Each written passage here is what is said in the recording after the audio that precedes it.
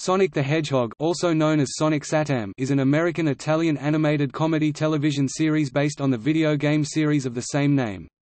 It was story-edited by Len Jansen and produced by Dick Productions LP, Sega of America, Inc., and the Italian studio Rete Italia S.p.A. It is the second of Dick's Sonic cartoons, following Adventures of Sonic the Hedgehog.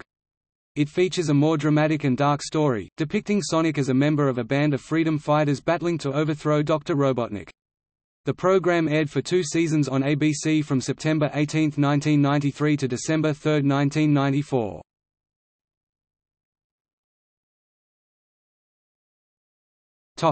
Plot. The series takes place on Mobius, a planet mostly populated by anthropomorphic animals. The Kingdom of Acorn, based within the city of Mobitropolis, was at war with an unseen enemy. The king recruited a human scientist, Julian, to build war machines to end the war with a victory. However, during peacetime, Julian and his nephew Snively launched a coup d'état against the kingdom. The king is banished to another dimension, the Void, and the citizens are captured and transformed into mindless robots, through a machine called the Roboticizer. Julian renames himself as Dr. Robotnik, now the steel-hearted dictator of Mobius.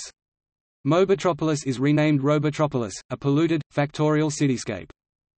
Robotnik finds himself opposed by a small collective group called the Freedom Fighters, who operate out of the secluded woodland village Knothole. They are led by Sonic the Hedgehog and Princess Sally Acorn, the king's sole heir. Other members include Sonic's best friend Miles, Tails, Prower, technical expert Rhoda the Walrus, French-accented coyote Antoine de Coulette, half-roboticized bunny Rabbit, and Dulcie the Dragon. They act as an insurgency against Robotnik's regime. Sonic uses the power rings to gain a temporary boost in power. Both the rings and the Roboticizer were designed by Sonic's uncle Chuck, one of the victims of the machine. Early on in the series, Sonic uses a power ring to restore Uncle Chuck's mind in his mechanical body. Chuck decides to act as a spy for the Freedom Fighters, operating from within the city. He is eventually exposed by Robotnik in the second season, and flees to Knothole. Sally searches for her father throughout the series. He is found alive within the Void, shared with a sorcerer, Norgus, who was also imprisoned within the dimension by Robotnik. Norgus attempts to escape the Void, but both he and the king discover their bodies turn to crystal whilst back on Mobius, and are forced to return to their prison. The heroes gain other allies, including Ari the Ram, and Lupe, leader of the elusive wolf pack. In the series' sole 2-part episode, Blast to the Past, Sonic and Sally use the Time Stones to travel back in time, in an attempt to thwart Robotnik's planned takeover. They fail, but manage to get their younger selves to the safety of Knothole, with help from Sally's nanny Rosemary Woodchuck. In the series finale, Robotnik builds the Doomsday Project to wipe out his enemies. The Freedom Fighters launch a full-scale assault against Robotnik, Sonic and Sally destroying the Doomsday Project with the power of the Deep Power Stones. Robotnik vanishes, and the Freedom Fighters declare victory, with Sonic and Sally kissing. In a final scene, Snively becomes the main antagonist, accompanied by an unseen ally with red eyes. Ben Hurst, one of the series' writers, confirmed the figure was Norgus.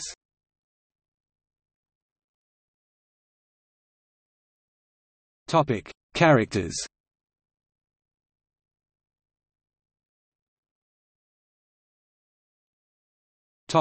Knothole Freedom Fighters. Sonic the Hedgehog. Sonic is the main protagonist of the series. He is able to run at superhuman speed, and is the only freedom fighter capable of using magical rings called power rings. Sonic has a defiant attitude, but is also courageous, clever, and cunning. He is voiced by Jalil White. Sally Acorn, the rightful princess of Mobitropolis and Sonic's love interest. As strategist for the Knothole Freedom Fighters, she is intelligent and cautious. However, Sally remains competitive towards Sonic. She is voiced by Katsu C. Bunny Rabbit, a rabbit with a southern accent. Half of her body was roboticized, leaving her left arm and both legs mechanical. She is skilled in martial arts, and desires to be returned to normal. She is voiced by Christine Cavanaugh. Antoine Depardieu, a coyote with a French accent whose clumsiness often places the others in danger. He has some difficulty speaking English. He has romantic feelings for Princess Sally, and attempts to impress her. However, his cowardice hinders this goal. Sonic often teases Antoine over his shortcomings. He is voiced by Rob Paulson. Rota, a walrus, and the mechanic of Knothole Village.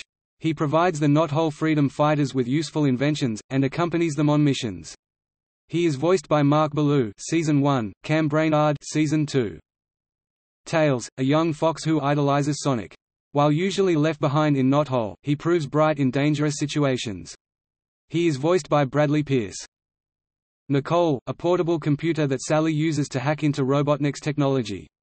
Nicole speaks in a female monotone, and exhibits artificial intelligence. It is indicated that Sally received Nicole from her father. She is voiced by Kath Soucie too. Dulcie, a young dragon, who provides the Knothole freedom fighters with transportation. Sporting powerful lungs, she can blow enemies away and freeze them with ice breath.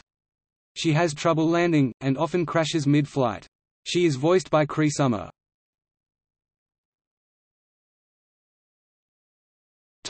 Villains. Dr. Julian Robotnik, a warlord who seeks to cover Mobius in machinery, and transform its population into robotic slaves. He is chiefly opposed by the Knothole freedom fighters. Robotnik's obsession with destroying Sonic is often his undoing. In this version, his real first name is Julian, adopting the moniker, Robotnik, after his takeover. He is voiced by Jim Cummings. Snively, Robotnik's assistant and nephew. He is constantly mistreated by his uncle. As such, Snively despises Robotnik and plots behind his back. He is voiced by Charlie Adler. Swatbots, Robotnik's primary henchmen. They are voiced by Jim Cummings and Frank Welker. Cluck, a robotic chicken, and the only creature Robotnik shows affection towards. Norgus, a powerful sorcerer, who hates Robotnik for imprisoning him within the void. He desires vengeance, but he cannot escape without crystallizing. He is voiced by Michael Bell.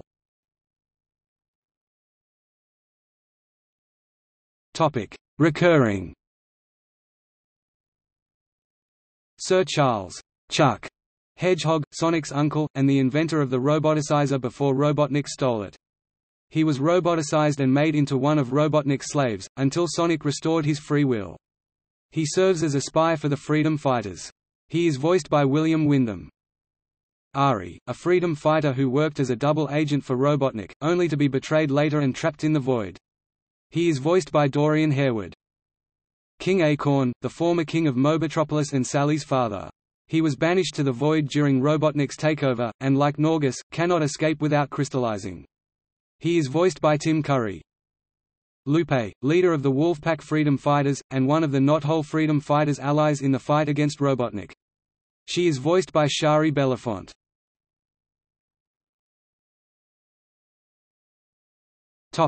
Episodes.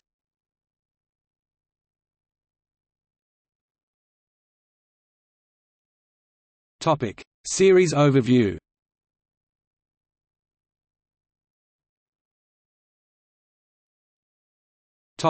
Season 1 1993.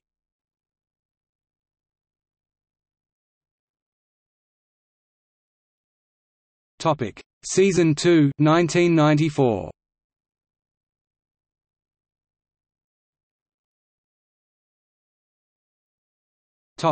Broadcast and distribution.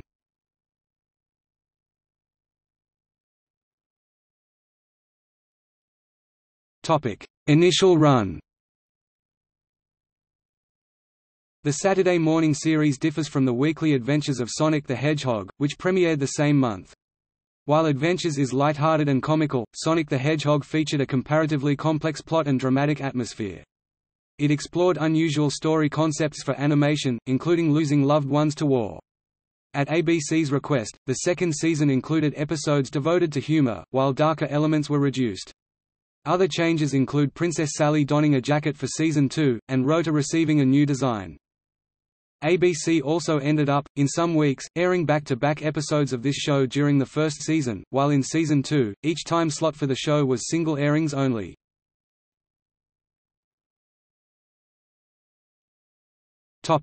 Syndication.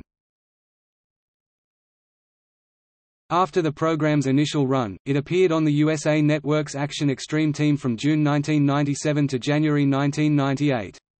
The series aired in Canada on the CTV network, with a bonus summer run between June 10 and September 2, 1995. ABC did not replicate this, replacing Sonic with reruns of Free Willy. Sonic the Hedgehog has not been rerun on broadcast or cable television in Canada since its cancellation on CTV, but was present on the Show Me Video on Demand platform until its November 30, 2016, closure. From 1994 to 1996, it had a complete run on the UK television on ITV and Channel 4. In December 1994, the first season was broadcast in the Republic of Ireland on RTE2. On September 2, 2016, reruns of the series began airing on Stars.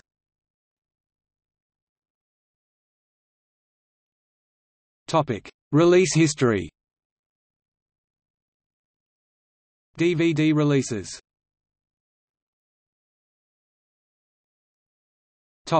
In other media.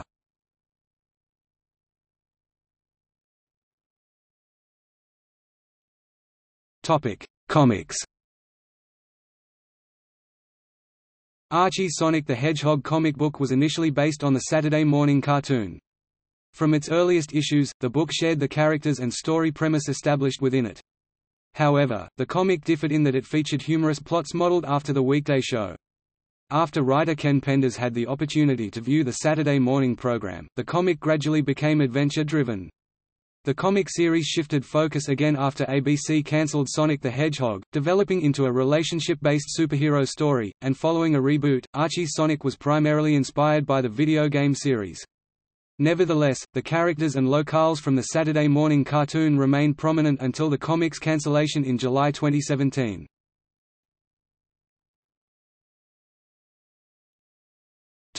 Video games.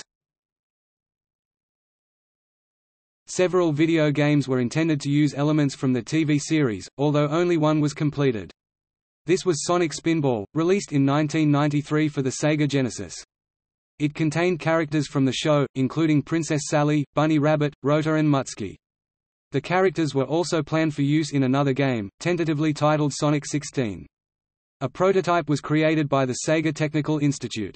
Yuji Naka disliked the project, and it was cancelled without further development. Directly afterwards, the same team worked on Sonic Mars.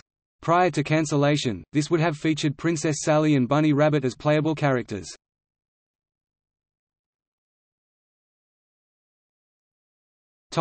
Reception.